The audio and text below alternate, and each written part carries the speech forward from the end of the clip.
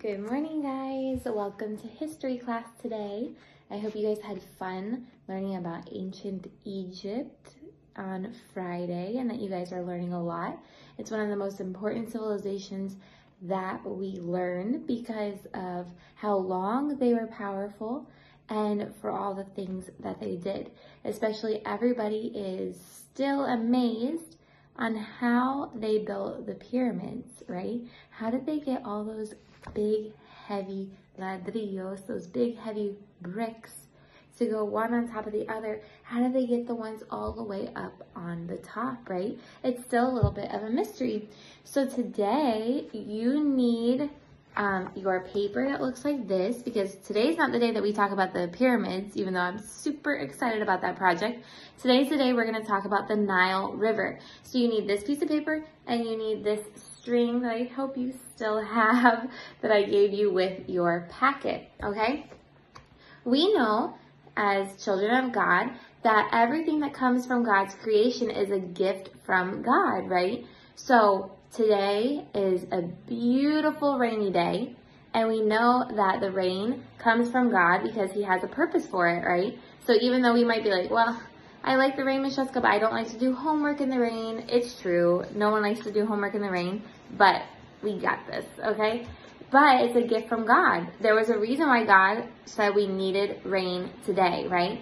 Well, the Egyptians believed that the Nile River, the Rio Nilo, that goes through Egypt, and you're going to see a map of it very, very soon.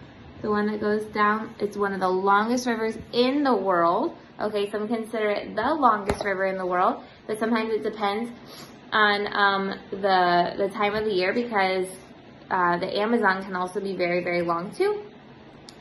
But they believed that the gods, because the Egyptians worshipped un montón de gods, okay, un montón. They did not believe in the real God, and that's why the Bible says eventually God was going to take away the power of the Egyptians, and He did. Today, Egypt still exists, but it's not a powerful country at all, okay? It's still there, but nobody knows it like a powerful country like before, okay? But they believe that their gods were giving gifts to them, giving regalos to them with the Nile River. And it's true, there were so many great things about the Nile River that you're going to learn in a super cool video today.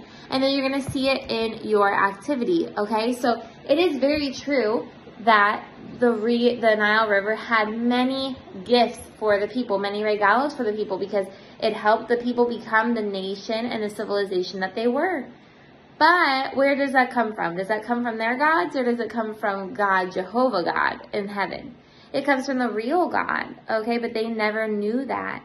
But it's very important to learn about this river because it is such a helpful river to the ancient Egyptians, okay? So here's a quick video that you can see about it, and then I'm going to teach you your activity. It's another sunny, beautiful day in ancient Egypt during the illustrious reign of Pharaoh Ramses II. At the bustling dock in Thebes, a boy named Atet is preparing for a great adventure. Wow, I thought today would never come. My brothers and I are heading down the Nile with our dad. My very first trip. Since I'm missing scribe school, teacher says I need to write everything down and give a report when I get back. So Mom and Dad gave me my very own medhead, a set of writing tools for the trip. It's got reed brushes, a palette, and ink. We always use red and black ink in Egypt. I'm not sure why, but it reminds me of our red and black lands. Most of Egypt is like this, hot and dry. It's pretty easy to see why we call it Deshret, the red land. But some of Egypt is like this. It looks green on the top, but underneath is very rich black dirt. We call this land Kemet, the black land. It's where we grow all of our crops. If you flew like a bird, you'd see that the Kemet is all along the banks of the Nile River. Dad says that's why Egypt is called the gift of the Nile. Sounds strange, I know, but let me explain. Egypt is mostly desert, right? But look, here, flowing through the whole length of the country, is the Nile River. It starts in the lands far to the south and travels nearly 4,000 miles to the sea up north. Everything in Egypt happens along the Nile. For one thing, it's like our main road, the very best way for anyone to travel around the country. But even more important than how the Nile carries us is what it brings us. Every year, heavy rains far to the south wash a lot of silt, or weathered rock particles, into the river.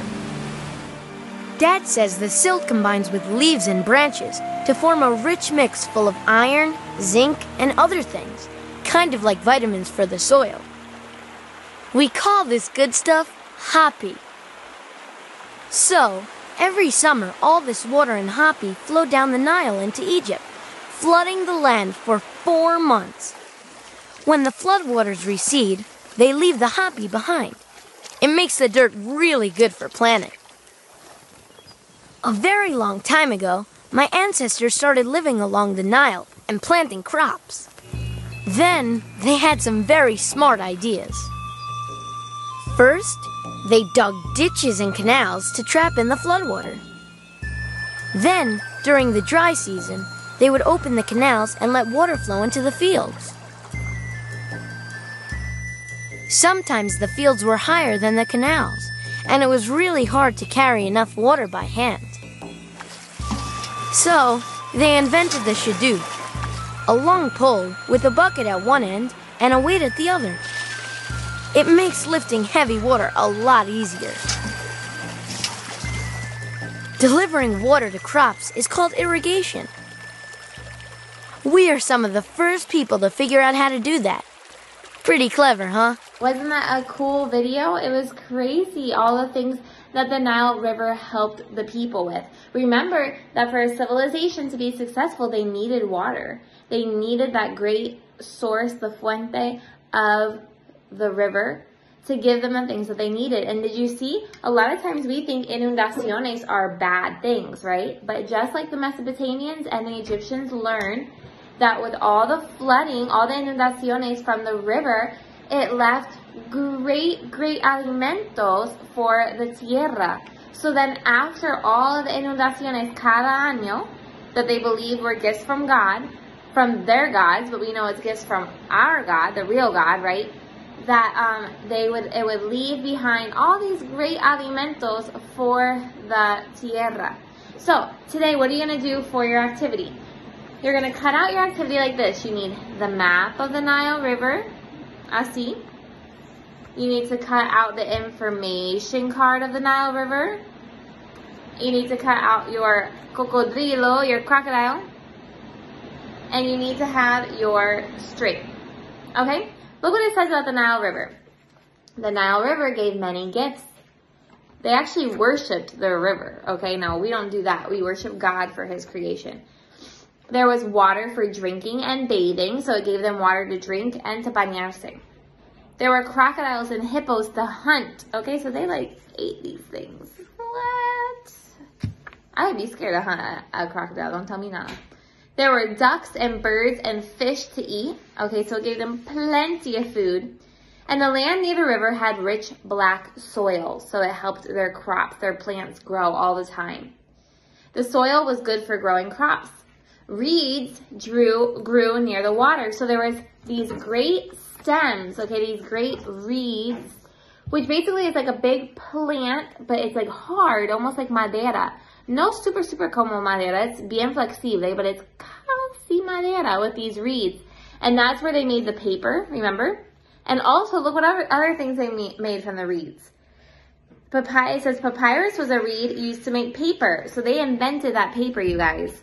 And the Egyptians used reeds to make boats. They actually made their boats out of it. And then they could travel up and down the river with those boats. Okay, crazy, huh? Okay, cool. Okay, the project today is super easy because I just want you to learn about the cool things about the Nile River. You've got your papyrus where they made paper. They made boats. Remember the Mesopotamians made sailboats, right? These guys made reed boats. They got hippos to hunt, fish to eat, birds to eat, more birds to eat, okay? And their rich black soil. So many things came from the Nile River, and the water to drink and the water to bañarse, right? So look, he's gonna be like our tour guide today. Look what you're gonna do. You're gonna cut a hole, basically wherever you want, you guys, but you just fold it like this and boop, cut a hole, okay? Just a little hole. Así, así like that, okay? Now you're gonna do the same thing in this piece of paper. Make sure you color, make sure you pintar, okay?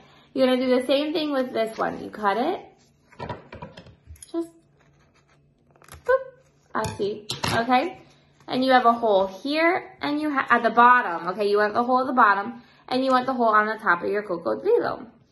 Okay, you're gonna take this piece of paper, you're gonna fold it in half, okay? Fold it in half. Fold it, that's doblar. And then you want to glue this one on front, like a portada, okay? To tell you about the Nile River, because it's going to help you make your video one day.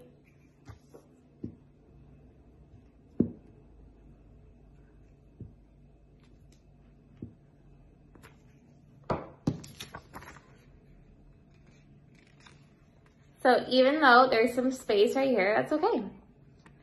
Because watch what happens. After you make your little portada, your little title page, look what happens. Shoop. Opens up and it shows you the Nile River. Then you're going to tie your string. Be careful on this one. Okay, don't like be duro with it. You're going to rip the paper. So no hulks today, por favor. Don't use your muscles on the poor crocodile. Because he's not real. This guy's fragile. You're going to put it through, and you're going to tie it here.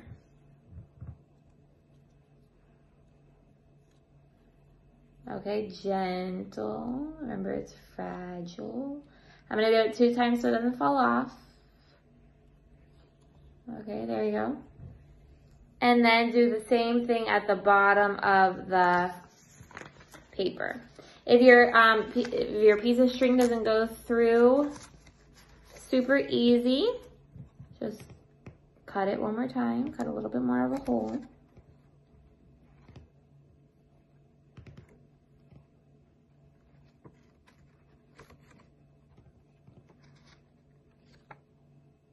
Así.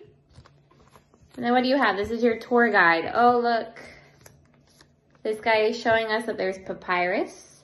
This guy is showing us that, what's papyrus? Paper. This guy is showing us that there's a boat that they made from the reeds. Hippos to eat, fish to eat, birds to eat, and everything to go into the Nile River, okay, which comes out in the Mediterranean Sea. And that's it, okay? Super, super cool in order to use for a video one day. Have a great day. Make sure you color it. Have a great day, you guys. Bye.